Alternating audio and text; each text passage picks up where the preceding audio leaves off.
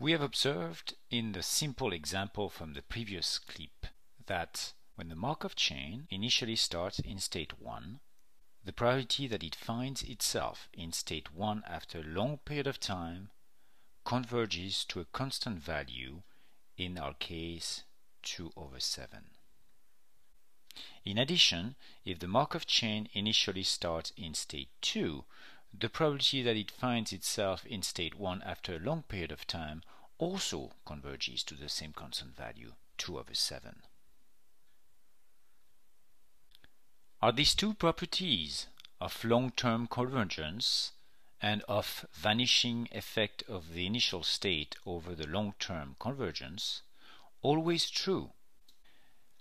Mathematically, we are asking the question, is Rij of n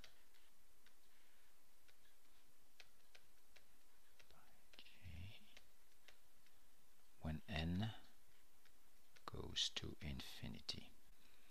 The answer is that for nice Markov chains, this will be true, but this is not always true. Consider the first question: does Rijn always converge to something and n goes to infinity? Look at the following simple Markov chain. When in state 2, you will never be in state 2 at the next transition. You will end up next in either state 1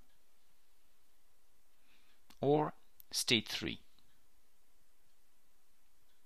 However, no matter where you end up, you are sure that the next transition will bring you back to state 2, either here or from here. In other words, for n odd, R22 of n will always be 0. And for n even, R22 of n will always be 1. And so R22 of n will never converge. It will always alternate between 1 or 0. Convergence has failed.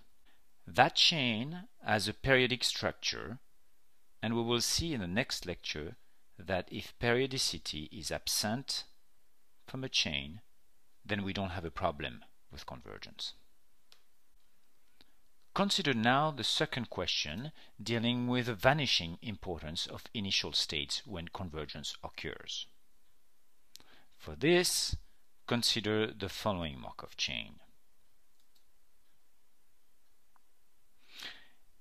If you start in state 1, there is no way you can escape. You are certain to stay there forever. So, R11 of n will always be 1.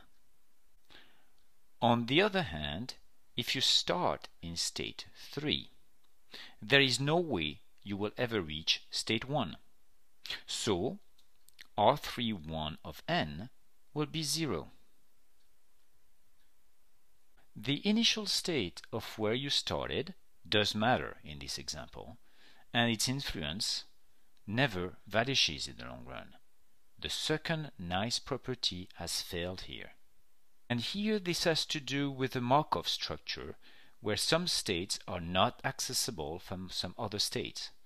And we will address this in the final portion of this lecture.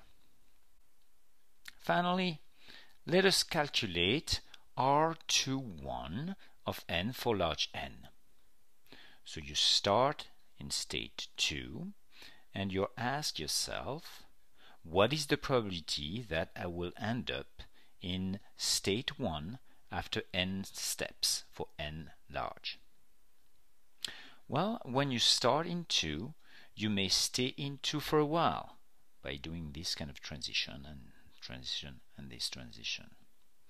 But eventually, with probability 1, you will escape. Either you will go to state 1 or you will escape to state 3. And in that case, you will never go back to 2.